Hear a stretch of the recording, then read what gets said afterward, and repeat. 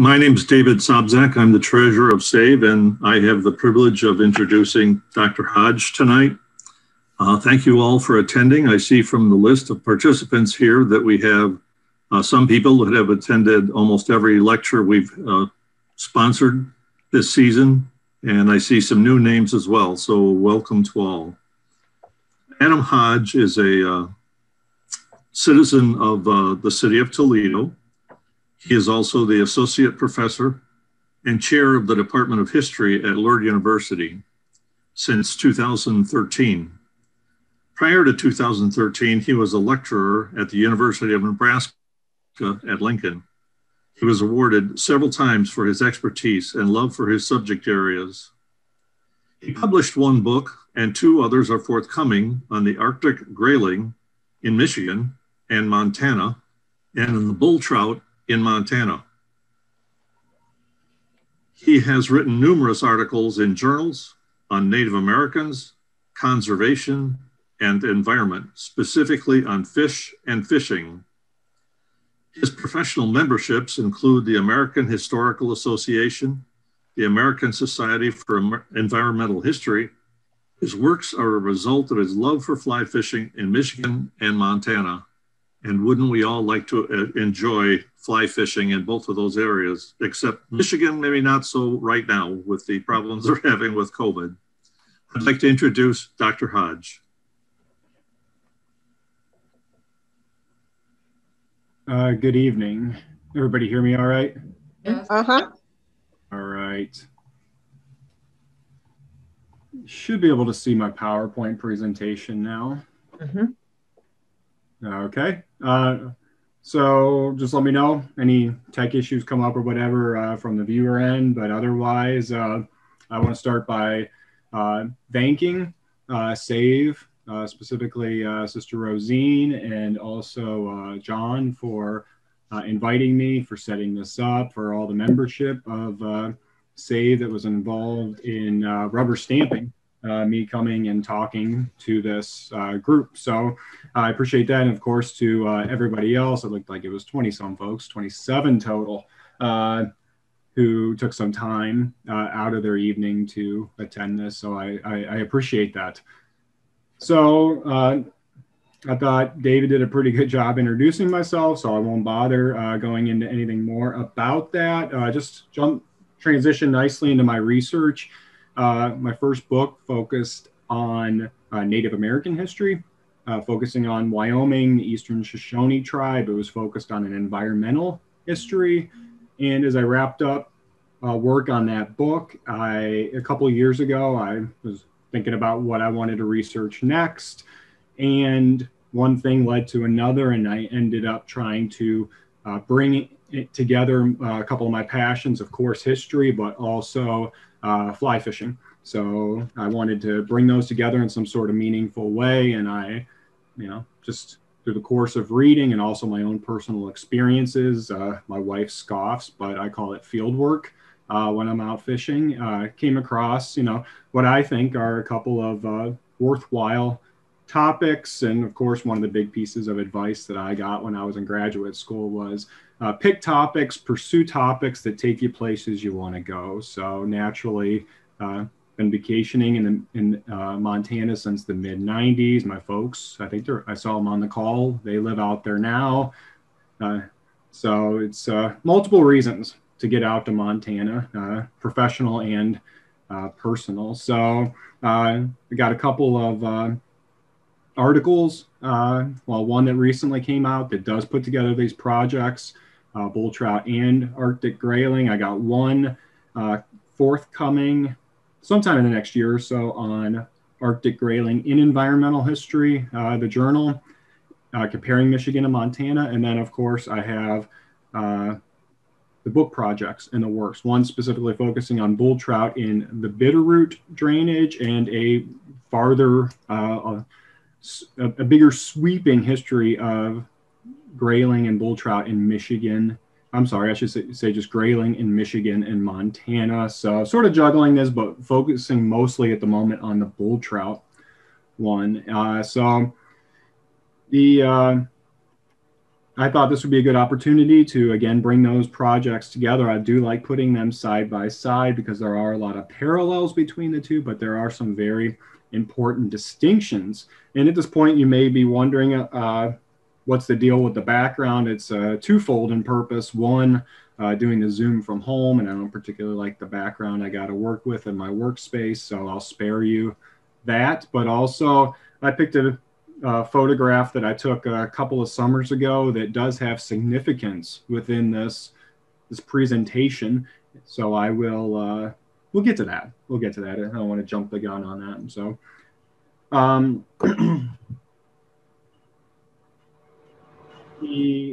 so start with a couple of quick species overviews. I won't necessarily get into the weeds on all of these.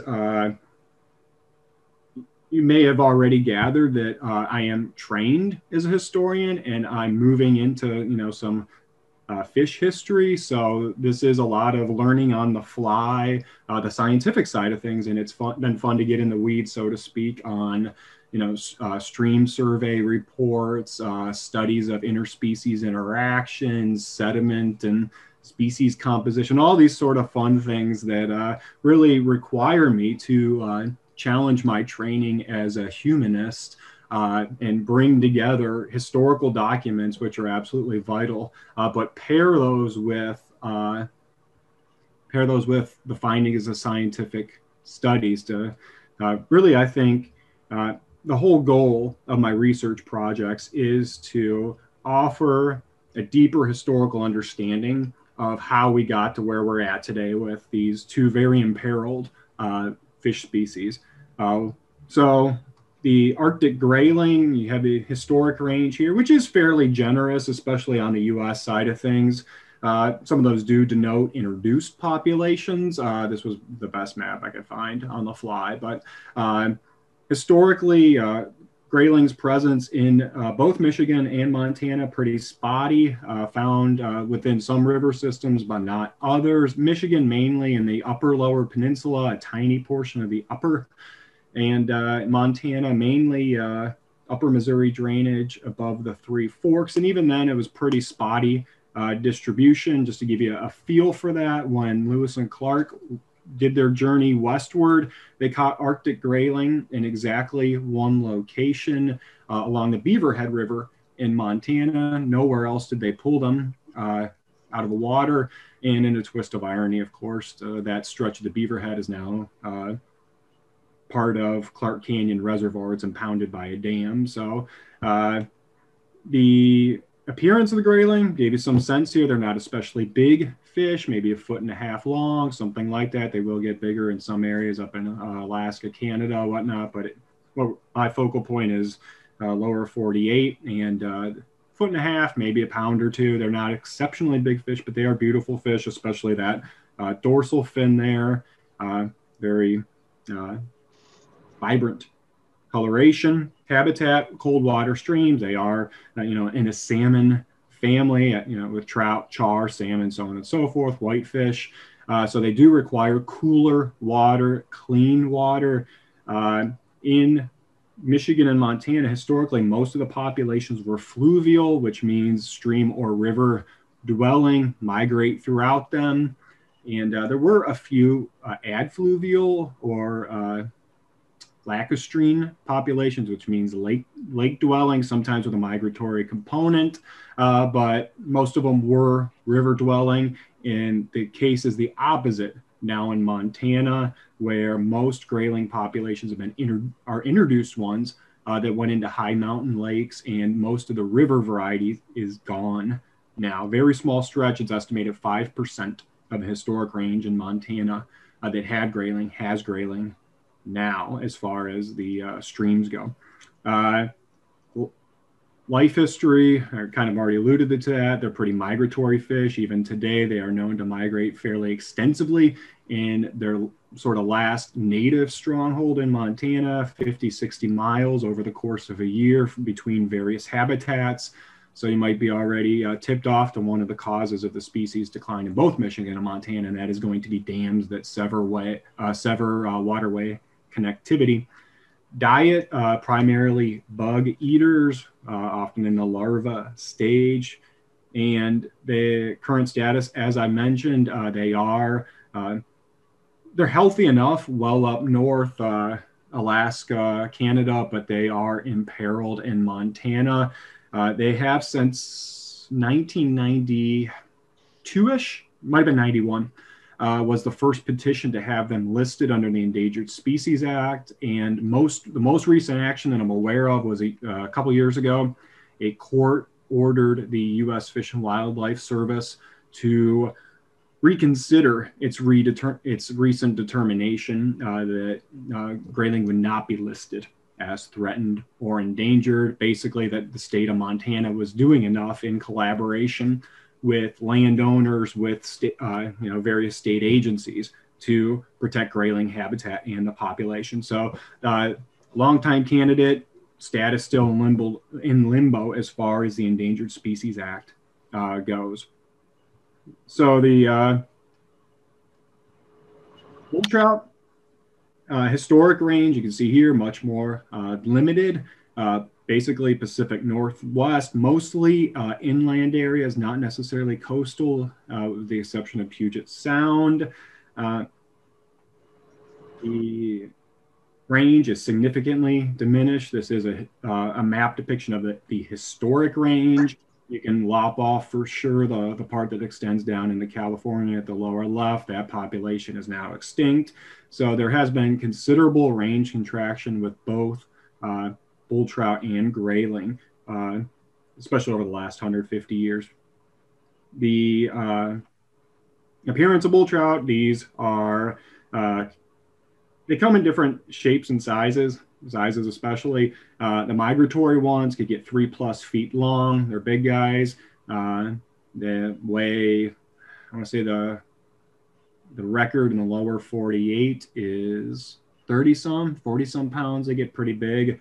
There is a stream resident variety that does not migrate between lakes, rivers, anything like that. They stay in tributary networks. They maybe get a foot long, something like that. They don't get particularly big. But the migratory ones, of which there are relatively few left anymore, for reasons that I'll talk about, they get pretty big. They are not especially attractive looking fish. They can in fact look quite menacing. You got either a recently spawning or preparing to spawn male here. You can tell from the kype, the hooked underjaw. Menacing looking fish. The bellies, as you can see here, do redden during the spawning time for males in particular, but otherwise they're kind of a plain looking grayish, greenish fish, some white spots on them. In contrast to the grayling, which I kind of point that out because that'll be relevant to how people have historically viewed these two species.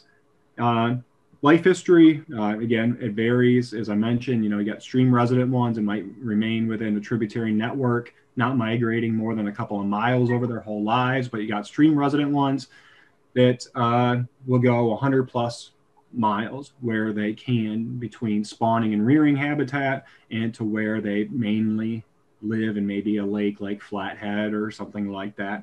Diet, when they're smaller, mostly insects of various forms, but as they grow larger, and especially the case with the migratory ones, but this happens with the stream resident ones too, they become very oriented towards eating other fish, including sometimes other bull trout. So they are increasingly piscivorous with increasing size. They are currently listed under the Endangered Species Act as threatened in the lower 48 states. They have been so in range-wide in the lower 48 since 1999. All right. So the historical perspective, grayling, both Michigan and Montana, historically very popular species. They were widely viewed as a noble fish. They were one of the favorites of American anglers. They would travel far and wide to catch. Partly goes back to European history because there is a Eurasian strain of the grayling that is entrenched in European angling lore. So as people immigrate to the United States, they're like, hey, there's grayling in Michigan and then Montana and then nowhere else in the lower 48. I just have a couple of historical documents here. I'm not going to read the whole things to you, but they just give you a feel for how favorably people viewed Arctic grayling, talking about them as the lady of the streams, raving about the appearance, talking about the refined habits. They live in clean water. They do not, they are not aggressive fish, at least towards other fish. They are refined in their eating habits. There were huge class pieces to how people viewed fish, where, there was this hierarchy, not too dissimilar from the human class system, upper class, lower class, middle class, whatever. And, things about human behavior, one's refined behavior, nice appearance, yada, yada, yada, that was indicative on the fish side of a higher class fish. And the grayling was by any metric viewed as a high class fish. Bull trout, on the other hand, it's a very different story. There are scattered positive comments relating to bull trout in the historical record. And I say historical record, I'm talking of, 80 plus years ago. Some people liked, the fight they could put up because they got so big. But for the most part, bull trout are not viewed favorably. I think there was a Montana Fish and Game commissioner who put it best when he referred to bull trout as the half game fish.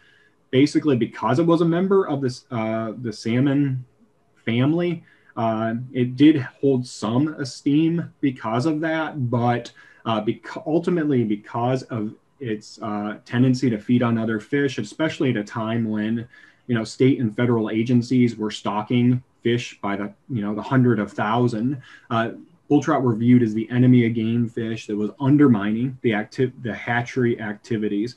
And the language that was used in Montana Fish and Game reports, in newspapers, and other publications, such as a menace to Montana angling, calling them freshwater sharks, calling for bounties to be put on the species, which never did happen. Which, not going to get into it here, but I argue in my book that they didn't really need to, because people were so gung-ho about catching bull trout anyway, and taking them out of the water and saving other fish.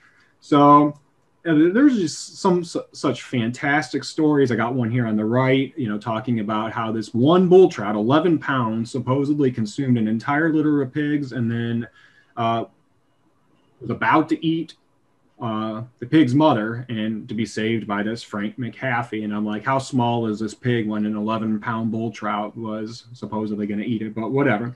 There's other stories of bull trout eating muskrats, all sorts of tales. And there is an element of truth that bull trout have been documented to eat ducklings, frogs, snakes, things like that. But there is always a layer of legendary status when it comes to predatory species, whether it's wolves, bull trout, so on and so forth. And this was, what I got here on the screen is a couple of anglers, a couple of sportsmen's views of bull trout. But Montana Fish and Game, as I alluded to, did not view bull trout favorably for the longest time. This was in a couple of publications. I want to say it was 1929, and again in 1931, a couple of renditions of this piece, Cannibal of Montana Streams, appeared in one. It was a Fish and Game report. The other was Montana Wildlife Magazine, which was basically its public mouthpiece, the agency's public mouthpiece. And was very much helping to perpetuate, entrench ideas of bull trout were this aquatic public enemy. And, you can see the picture for yourself. But the interesting thing is, when I shared this with a now retired fisheries biologist in the Bitterroot, he was interested in it. He emailed me back. He's like, that doesn't look like a bull trout.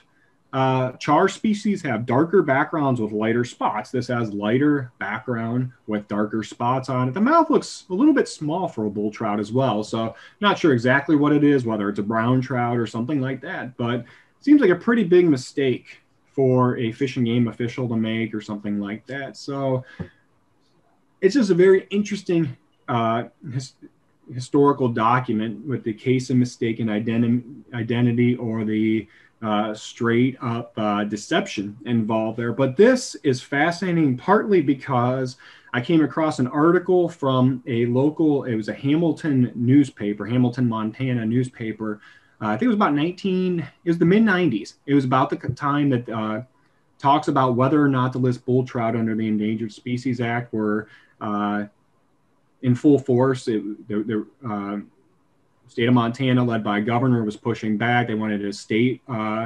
state-driven recovery initiative. A lot of folks wanted to keep, have Montana, Idaho, all the other states do it themselves. And so when they're talking about this, what happens is that there's a meeting, a Trout Unlimited meeting, and this geologist from the University of Montana goes and gives a talk about geology, the implications for Montana's trout fisheries.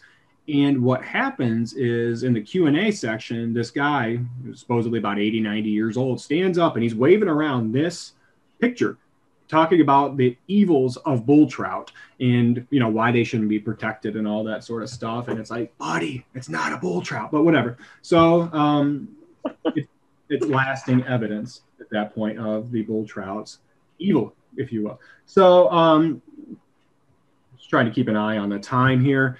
So as you might guess, then the species are treated very differently. Anglers would widely target bull trout. They would treat them like they did other trash fish. They ignored harvest limits, often just throwing them ashore. Grayling, on the other hand, are respected and pursued for sport. All right, so views do change over time. In the 90s, it's really in the 80s we start seeing some Montana Fish and Game really take measures to try to protect the species, and then by the 90s, it's going to move towards restoration. The seeds of it really lay in the 40s. You see this article here. This professor from the University of Montana gives a talk, and he and others start talking about concerns they're having about quote-unquote trash fish, such as suckers, taking over various Montana waterways. And they say, well, it's because we took out, we killed off so many bull trout that formerly kept those species in check. So people begin to reconsider their views of bull trout based on that. And then this leads to scientific studies that are going to find that, big surprise, bull trout are on the decline in much of Montana. And one of the concerns that arises is there is a growing value on native fish species. For the longest time, it was about importing brook trout from the eastern U.S. It was about bringing in brown trout from Europe, rainbows from the Pacific coast. And that shifts over time where, as part of the environmental movement and other factors I'm not going to jump into deeply here, people begin valuing more deeply than ever cutthroat trout, bull trout, other species. And you see the article here from 1992 where bull trout is talked about as a native Montanan that must be saved. It's viewed as an indicator species based on various studies that are being done where bull trout disappearing often reflected changes in water quality that were not good, the riparian habitat, the vegetation, in many areas compromised. In many areas, declining bull trout population was a sign that something was wrong with the stream. And so restoring bull trout would require improving things overall. So I already mentioned environmental movement. There is a growing concept of stewardship that the governor of Montana is really going to emphasize that native Montanans need to take care of their resources for future generations. All right, so we'll come back. So in Michigan, you very quickly go over all these causes of decline. It's really this confluence of impacts that really just, by the 1930s, grayling are gone from Michigan. So the last documented grayling is caught, I believe it's in the UP, the Otter River, 1935, if I recall. So the one thing is overfishing, accounts, talk of anglers wasting, if you will, thousands of grayling, catching them literally by the thousand, maybe keeping some, salting some to take, but just, for the pure sport of it, then discarding them. The railroad, I think this was the Grand Rapids and Indiana Railroad, marketed grayling in Michigan as one of the attractions to the region. And of course, you have the town of Grayling, which is kind of depressing to think about, named after a fish that is no longer found there. But it used to be a hot spot for grayling fishing. Used to be a national and in some cases international destination for people who wanted to catch that particular relatively rare fish.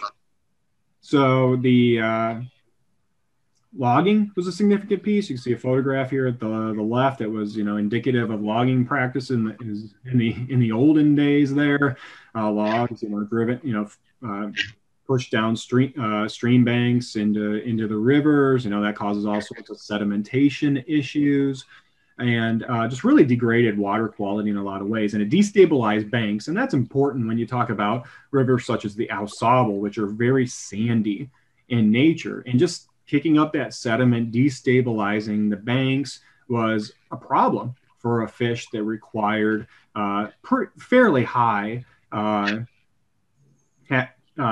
quality habitat. And dams, as I mentioned before, a major issue. There'd be a series of hydroelectric power dams built on the Au Sable, for example, but even smaller logging dams that would, block a tributary for a few miles, create a pool where there was once a running stream, causes all kinds of thermal issues, all kinds of stream flow problems, access issues for fish that migrated between various areas.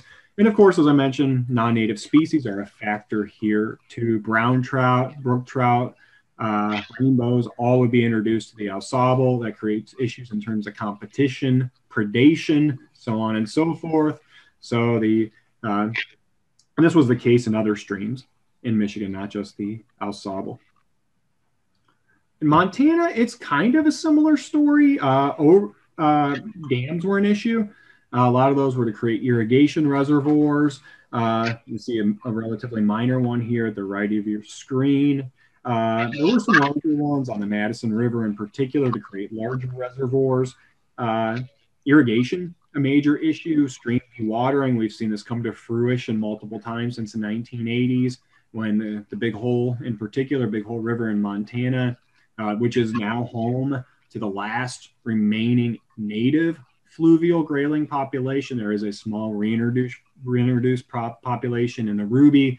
I was out there a couple of years ago, talked to U.S. Forest Service guy, and he said the last stream survey was not promising as far as that was looking. But so the Big Hole is really the key in Montana to fluvial stream dwelling grayling.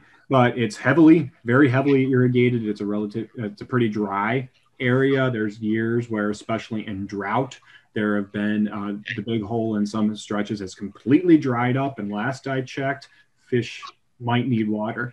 So that was a bit of a problem. So grazing, riparian vegetation, a major issue in the Big Hole that has been to some degree restored. You see these aerial photographs from 1942 and then just over 50 years later in 95, same stretch of the Big Hole. I mean, you can see the same roads and all that sort of stuff outlining it.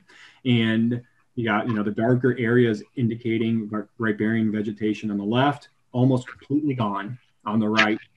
And that is a major issue because studies have found that the removal of riparian vegetation from streamside areas, in many cases, will alter the fundamental nature of the stream itself. Basically, habitat and riparian complexity has a bearing on the complexity of a stream. So if you remove riparian vegetation and you make the habitat simpler, well, the stream habitat, you lose pools, you lose riffle sequences, things like that. And fish, trout in particular, don't typically like to choose to live in plain old ditches. So that has an issue. Similarly, non-native species. Brook trout, major presence in the upper Big Hole, which is where grayling now remain. Brown and rainbows predominate downstream in the Big Hole where grayling used to be. Bull trout. All right, so bull trout, one of the things I didn't mention that I should have is bull trout they're very picky in terms of water quality. They have very strict habitat requirements. Of all of the, salmonids, all of the salmon varieties, trout, char, salmon, grayling, so on and so forth, found in the lower 48 states, they are the most temperature sensitive. They require the coldest water of all the trout, char, so on and so forth, found in 48 states. So Clean water is required. Connected waterways, especially for the migratory variety, very important.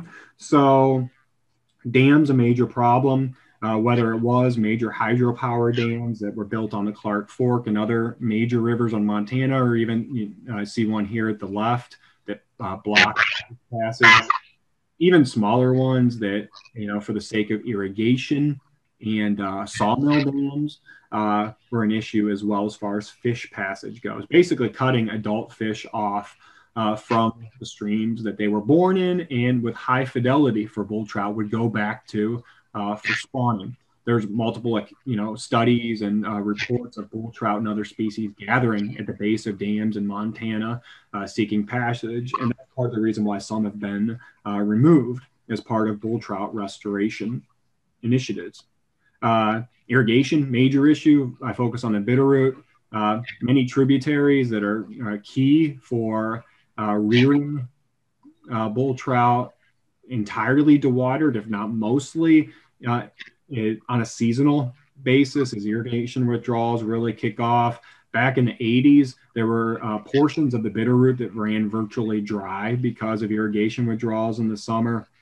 Logging was historically a major issue. They used to hit back in the 1890s, have major log drives on the Bitterroot, and that ties in with Grayling stuff I talked about in Michigan with sedimentation and all that. Mining, a major issue in Montana. You talk about the Upper Clark Fork, of which the Bitterroot feeds into the Clark Fork. Upper Clark Fork is the site now of the largest Superfund site in the United States. That's the Butte Anaconda complex, mining, tailings. It's an absolute mess. And historically, there are accounts from the 1890s, some of the first extensive fish surveys that were done by the United States government. And they're like, there's nothing that can live in this water as far down as Missoula, which you're talking dozens and dozens and dozens of miles from Butte. It is just completely fouled water. And still today, Montana is still trying to recover some of the populations in the Upper Clark Fork system. So mining, a major problem in parts of Montana. Non-natives, again, an issue. Here, you might think, a big predatory fish wouldn't necessarily have issues with competitors, but it turns out that hybridization, in particular with brook trout, is a problem in streams. Studies have found that where brook trout move into bull trout streams, hybridization often follows. And within a decade, it's been documented that bull trout will vanish from study reaches and brook trout and hybrids will become more common. And you have a photograph here from the National Park Service at the bottom that is a bull brook hybrid, and they are often typically sterile. So there are a number of issues related to that as well. And in comparison with other, the hatchery fish that were introduced, bull trout are long-lived. They reproduce relatively late in life. They are relatively slow growing in the stream. So there were competition issues as well with the non-native fish. Harvest is an issue. I mentioned before, bull trout not viewed very nicely by Montanans until relatively recently. There are countless stories of them being killed with pitchforks, dynamite, nets, being snagged, and poaching is in some parts of Montana still an issue when it comes to bull trout. All right. Really quickly, both species, as you might guess, especially bull trout, I mentioned that temperature sensitivity, climate change has been documented for both to be a challenge. Grayling, you read through the literature and you can't help but come away with the impression that Grayling range has probably been contracting since the last ice age. They are glacial relics left over from the last ice age in Michigan and Montana. That's how you explain that those pockets, that patchy distribution. And it is hypothesized with some evidence to indicate that was the case. Their range has contracted progressively since the last ice age, since temperatures warmed up and all that sort of stuff. But in the big hole, we've seen, a series of droughts that really began in the 1970s, but then intensified in the 80s and 90s that have been a problem for Grayling there. The bull trout, you have a couple of very colorful maps here at the right. The U.S. Forest Service, their climate shield study, which looks at cold water habitats for bull trout. They use a 1980 baseline, and they did projections for 2040s, and then I think it was again maybe 2080s. But basically, the long and short of it is, with ongoing climate change at the paces that we've seen over the last 40 years or so, bull trout range is expected to contract significantly over time. And to add that interspecies piece to it, the map at the right includes if brook trout are also present. That's expected to exacerbate the impact on bull trout as brookies move into bull trout habitat and help to force them further upstream. And then you got the hybridization piece to bring back into it as well. The outlook is not great. All right, early conservation in Michigan, it was angling restrictions were too little too late. There was not a complete ban on grayling harvest until they were pretty much gone. Before that, they had some size minimums, things like that, but there wasn't much in the way of angling restrictions before grayling were gone. Fish culture, as you might guess, was the main way that they try to preserve Michigan grayling. They imported thousands upon thousands of eggs, as you can see here, from Montana. This is just a sample of 1933 to 1960. They did a bunch more before that time, and it had done some since, and none of it worked.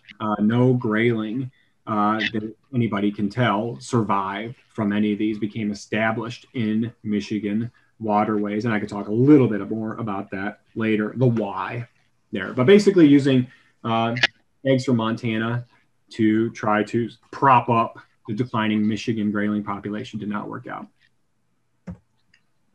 Similar approach in Montana. So there was a similar approach. They did successfully transplant grayling to a number of lakes in Montana, but by studies have shown, genetic and otherwise, it does not appear that the stocks used for grayling propagation in hatcheries became established anywhere in Montana streams. So very similar story to what happened in Michigan, just complete failure to establish grayling in streams. There has been recently, I think it was either in the late 80s or early 90s, that the state of Montana enacted a no harvest regulation for grayling in streams, and habitat protection is also relatively recent, talking like 1980s, 1990s, and more up to today. So historically, both Michigan and Montana, hatchery work, the main method of attempting to preserve and increase grayling populations. And you can see here a couple of pieces, tables that I compiled from my recent article that appeared in Montana Magazine of Western History. The scale was pretty considerable in Montana by both federal and state agencies. And just to think about how little that really achieved, especially when you take lakes out of the pictures, didn't do much. Bull trout conservation. As you might guess, there was really nothing until relatively recently. Interestingly, as early as 1932, there were some limited attempts to put bull trout in a hatchery, but not much came of that. They reported, you go through the hatchery logs, there were tremendous losses. Almost all the fish were lost for one reason or another. They started hatching early, and it just did not end well. And so there really was not much of a place for bull trout to be propagated in hatcheries, and still today is not a piece for genetic concerns of bull trout conservation, in Montana. So the minimal propagation efforts for bull trout that really stepped up in the 40s and into the 50s did not achieve anything. There were some studies that began to be conducted in the 1950s in the Flathead and other places in Montana. Not long after that, because the fish were found to be decreasing, the state of Montana did start enacting some spawning stream closures for fishing, not allowing fishing where bull trout spawned to help protect the species.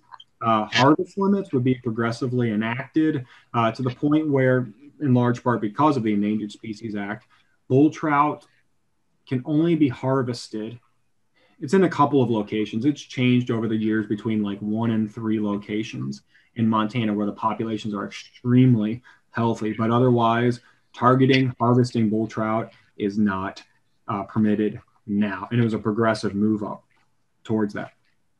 All right, recent stuff. Recent grayling conservation in Montana has been more holistic, if you will, compared to the past. Let's produce a ton of them in a hatchery and dump them in a stream approach. Habitat protection has assumed a huge role in grayling protection, I should say restoration. A big part of the reason why the fish has not been listed under the Endangered Species Act is, according to the U.S. Fish and Wildlife Service, the operation of a candidate conservation agreement with assurances, a CCAA, which basically you work with landowners, a variety of agencies to do these voluntary conservation initiatives. And the ultimate goal is to, if not, just help the species, prevent it from becoming listed under the Endangered Species Act. So there's been a number of voluntary stream habitat improvements and other projects, keeping livestock away from the streams, restoring flow in a lot of tributaries that are important for spawning and for juvenile fish. In-stream flows have been a major point of initiative in Montana, I had a document earlier, drought and in-stream flows, installing water tanks for livestock water rather than having, diverting considerable volumes of water from the big hole in a very dry area. So in-stream flows have been a huge point of emphasis, and there are voluntary efforts to, when stream flow reaches a certain level, that irrigators can agree to either reduce or cut out their withdrawals. And that's another thing that's been cited in the Fish and Wildlife Service's decision to not list grayling. A big part of it is, and it's going to lead us to the photograph. Finally, what's it been? It's been like 30, 40 some minutes. I'll explain the significance of the photograph behind me. Is state of Montana maintaining multiple captive brood stocks. This photograph behind me I took a couple of years ago. This is in the axolotl chain of lakes near Ennis in Montana. This is where one of the state's brood stocks of grayling is maintained. The fish are derived, taken from the big hole population. They're kept in a lake. New genes, gametes are infused into the population every few years to maintain its genetic integrity and keep the fish, keep the fluvial genes in them, the stream dwelling genes in them, even though they live in a lake. So this has been a key to the use of what you see in the stream here. At the left, these are called remote site incubators, RSIs. It's basically a fancy name for a 5-gallon bucket with an intake tube and then a tube that goes out of it. And you put some gravel in it, you put the fish eggs in it, and this allows the grayling eggs to incubate in the stream. And because fisheries biologists have arrived at the conclusion, like salmon and other species, grayling imprint into their natal waters. And what that means is they will then later in life return to those same streams to spawn themselves. And that's believed to have been the critical flaw in past grayling stocking efforts in streams, why those did not work out, because they were often planted at the fry or larger stage.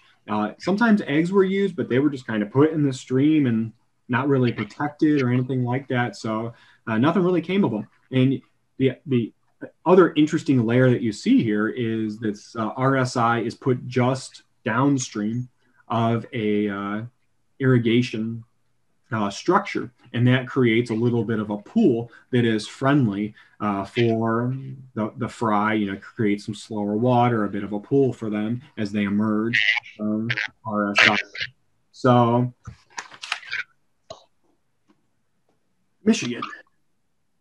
The photograph of the right here is just a photograph of the upper big hole, and just really highlights, I think, some of the work that's been done to restore stream bank vegetation, which is very important as cover for fish, but also maintaining the integrity of the in-stream habitat as well.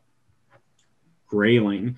In Michigan, they're taking a lot of cues from Montana. They are launching a new Grayling restoration initiative, very much looking to Montana. The last real experiment with Grayling in Montana was in Michigan was the late 80s, early 90s.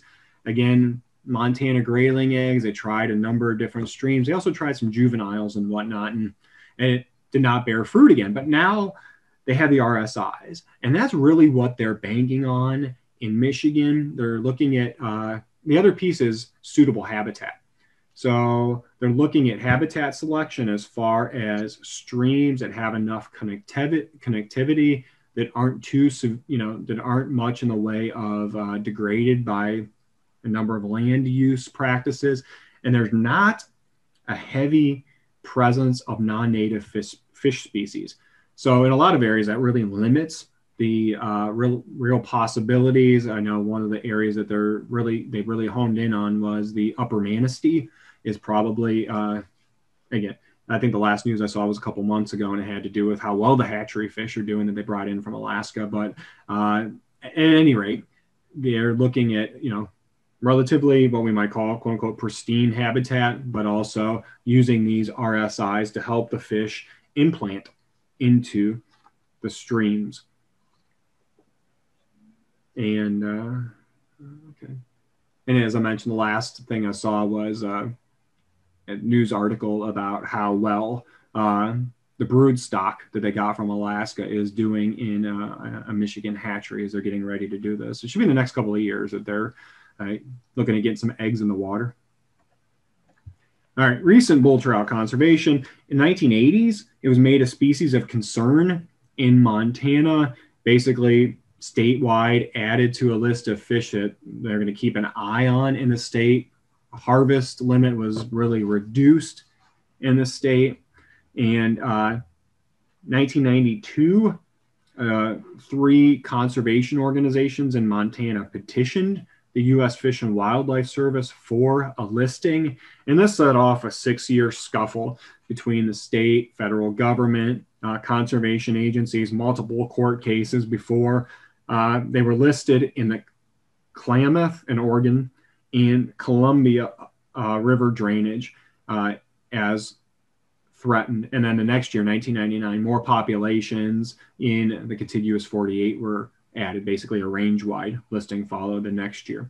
So while the battle was playing out in the courts and all that, the state of Montana and Idaho also and launched their own state-level recovery initiative. They created a scientific team. They created roundtables. They did all these sorts of things to try to do kind of what's going on with Grayling in the Big Hole, and that is voluntary collaborative efforts among landowners, state and federal agencies to forestall a federal listing.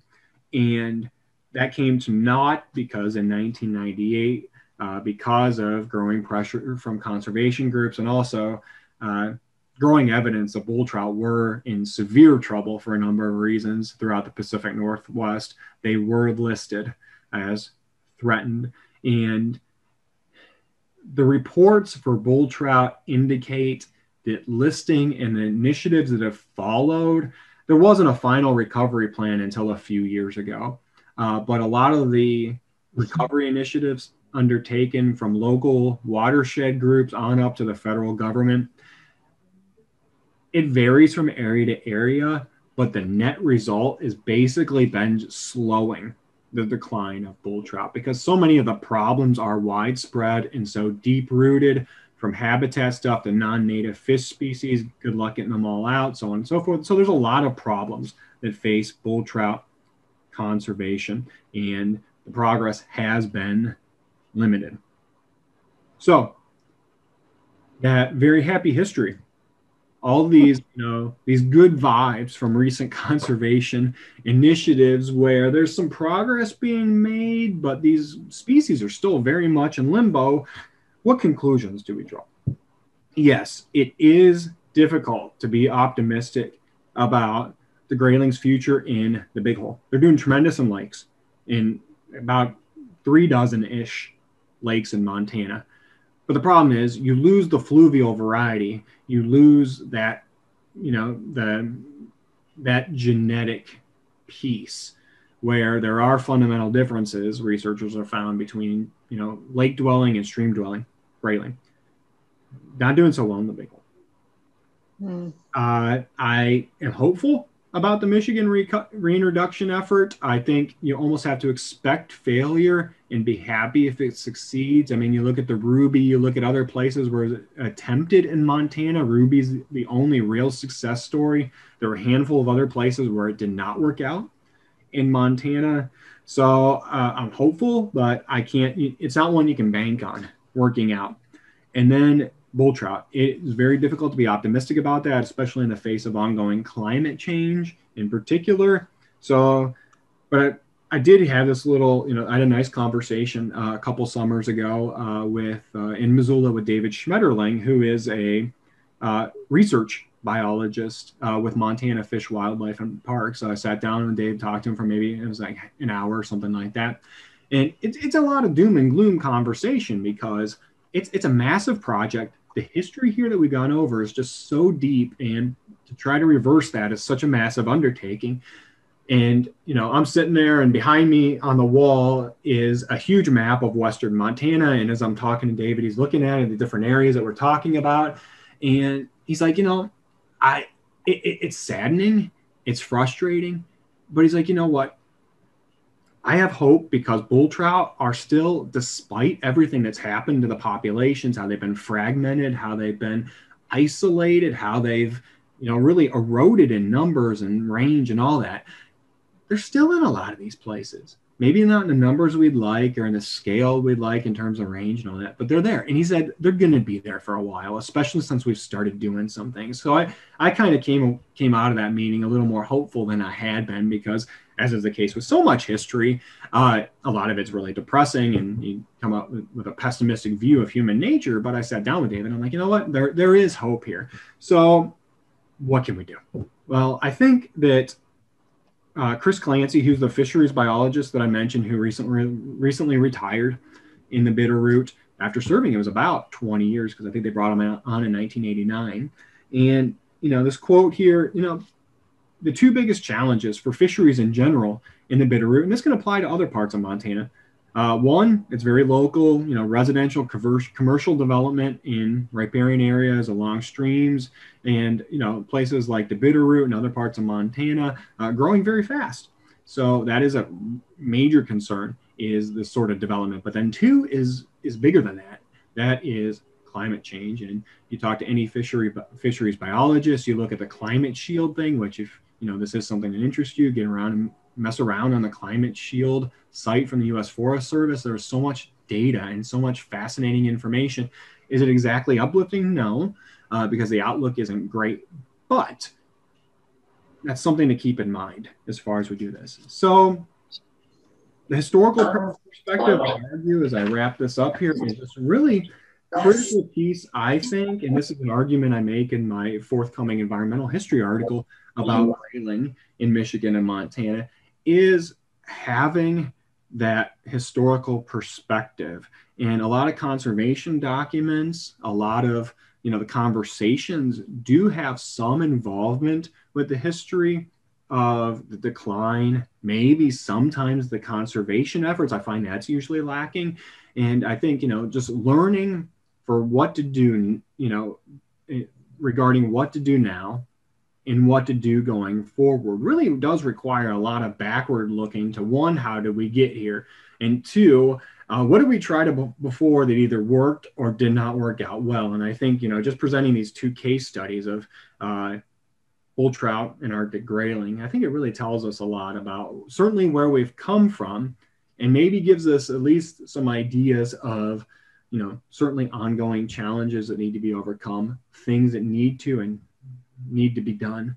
So that wraps it up on, me just talking at everybody. So I certainly would welcome any questions, whatever. I have not been able to see the chat, so I don't know if that's blowing up or whatever. And I don't know if somebody normally.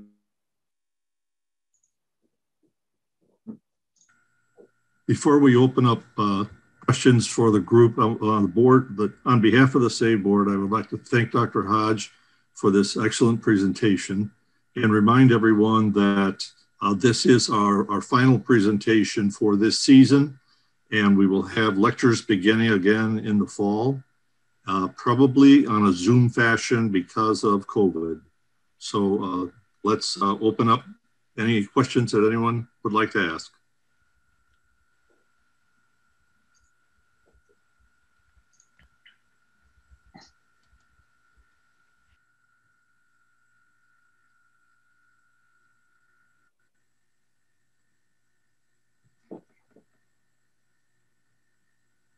Doing this right as it started to get dark, I think it helped ease folks into a slumber. Dr. This Hodge? is John. I was quite taken with the Grayling attempts at restoration up in Michigan. I'm sorry. What was the question? I was quite taken with the Grayling attempts at restoration up in Michigan. Yeah. Yeah, it started a few years ago. There's the website. It's the Michigan Arctic Grayling Initiative, I think is the full name, if you want to dig into it. They got some interesting documents on there. And it's I'm very curious to see how it goes. It's popped up in the news here and there, and it's certainly a noble endeavor. And I hate to be pessimistic about it, but looking at the past, I wish them the best. As in the case of some wildfowl, there are controls on what can be taken. When people are trout fishing, is it all catch and release? And how do they control people harvesting these illegally, if that is the case? Yeah, that's a great question. I mean, it really, with bull trout, it starts with identification because it looks so similar to brook trout. So one of the campaigns they did was an education campaign to be able to, for anglers to distinguish between brook trout and bull trout, especially since they're often found in the same streams. And so that was part of it. The other part was an education piece to overturn those long-standing, misconceptions about bull trout, and to make people care about them. Because, I think part of what you're getting at is Fish and Wildlife, the wardens, they can't just be everywhere all the time to make sure anglers are behaving themselves. So there's a lot of, you get the license and all that. There's a lot of honor system involved to make, okay, you're going to abide by the regulations, because I've had my license checked maybe once in Montana. And, obviously there's the creel checks if, a warden does come by, if you do have a creel or something like that. But the things that how they try to minimize bull trout targeting and harvest is there are certain methods of fishing, because bull trout tend to be aggressive, and even the stream resident ones tend to attack certain types of lures more readily than, say, other trout. And so, I mean, police the targeting, that's very difficult. Policing the harvest is much easier, even if people can, plead ignorance if they do get caught. Oh, I thought it was brook trout, whatever. And people still sometimes call them brook trout in certain areas. So a lot of it is putting the rules in place and hoping that people abide by it. And same thing with the grayling on the big hole. Even though it's just one river, it's a lot of real estate for, one or two wardens to try to police. And so it's like, hey, if we say this is catch and release only, we're going to trust that most of you are honorable folks and are going to listen to that. Mm-hmm. Adam, you mentioned a number of times about the Endangered Species Act, and you said you were hoping, or they were hoping that it wouldn't make that list. What are the pros and cons of that list? I mean, I just know basically about it, but why would you not want them to put it on the list? Well, with bull trout until it happened, and then now with grayling, landowners are fearful that it'll mean more federal regulations, and to some degree it would. And it would mean restriction on their activities. It would mean curbing further their irrigation withdrawals. I mean, these people make a living in a very arid, very difficult land. You know, it's a ranching country, the Big Hole, for example. So they are understandably trying to protect their livelihoods.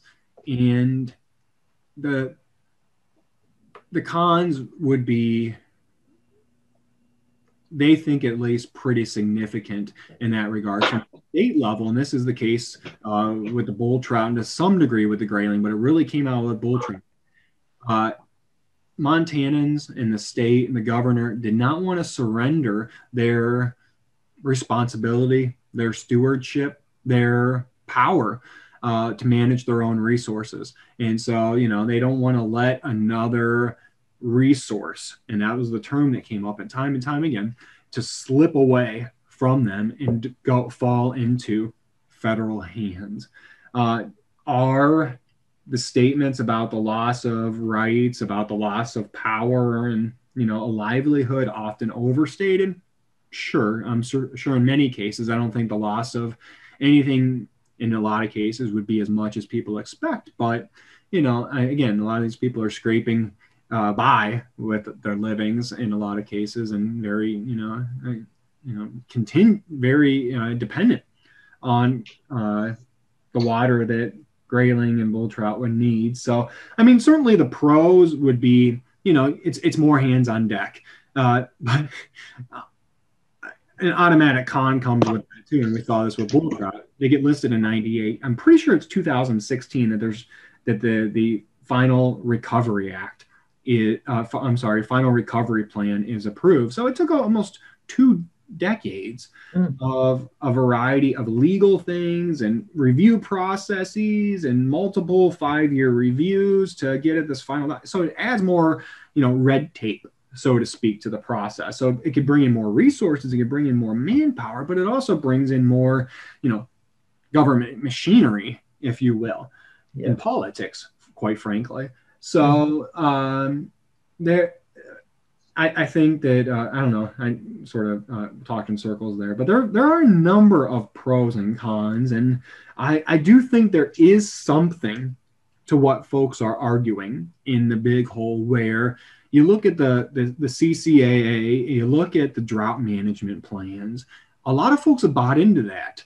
Part of it is out of fear of federal intervention, but part of it is you read what these folks are saying and writing, and there has been to some degree an understanding of their stewardship role. So I go back and forth on whether or not Arctic grayling should be listed. And one of the things that, you know, an argument in favor of it staying in Montana is that it is a Montana issue. Bull trout were multiple states and on up into Canada, which added a whole nother layer of issues with it when, you know, proposed mining operations were proposed, and way up in the upper North Fork Flathead tributary in Canada, they would have implications for bull trout downstream. The U.S. and Canada had this powwow over that. So all that's to go back to, I would say with grayling, it is probably less of an absolute necessity to get the endangered species listing. Bull trout, I do think it was more critical to have a coordinated, comprehensive approach across multiple states. Thank you. That's great. And if anybody has any other questions that doesn't want to go on the microphone, you can always text them in to the chat box. Probably not a whole lot of fishermen here. Yeah, that's probably part of it, but yeah. But it's interesting with the climate change, and you were seeing, you know, this in just 2 little organisms, you know, but you know, there's many other things that are being affected too. I was reading today about the turtles, you know, they're being affected by climate change, and the polar bears are being, you know, affected by climate change. And, you know, what can you do about it? Not too much. Yeah, I mean, it's one of those things that it's an all hands on deck sort of deal. And obviously beyond just the U.S. too, which has certainly been a long-standing challenge as well. And yeah, it's just the breadth of the climate change challenge is massive, and bull trout in particular are just one example of how big of a deal it is. And I just think it's fascinating to put it in, juxtapose it with the non-native species issue, because to go back to the brook trout piece, eastern brook trout, as the name implies, native to the eastern U.S. Now, again, guessing that most folks in here are not fly fishermen, eastern brook trout are imperiled in their own way, in the native range in eastern North America. And I mean, they're in very serious trouble for a number of reasons that include climate change, but also industry logging, so on and so forth.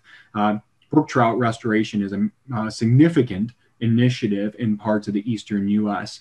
And now, because of the historic plantings, they have a considerable presence in the North American West. So these areas where they are a problem species, so to speak, such as with bull trout, such as with grayling in the upper big hole, that is their refuge now because they're in trouble elsewhere. So there's that piece to consider too. And one of the fascinating things with brook trout, bull trout interactions is that I skim the surface, especially on the science side of a lot of this, is, the interspecific interactions are fascinating because you look at a lot of streams in Montana, and this has been documented, is how much of the bull trout contraction is due to replacement, which means one species moves in and the other declines or moves out, and how much is its replacement is a vacuum opens because one leaves and the other one moves in, and displacement, where one moves in and forces the other out. Mm-hmm. And there's evidence of brook trout causing displacement through hybridization and whatever. And this is partly documented because in many streams, there is segregation at the species level, where the lower couple miles of a tributary are dominated by brook trout, and there's very few bulls. And then you almost cross this imaginary line, and it's dominated by bull trout, and it might almost be bull trout. But studies have found that over years, sometimes 5 to 10, there is a progression upstream of the brook trout and bull trout retreating upstream. And so that also pushes bull trout further into cooler water refuges.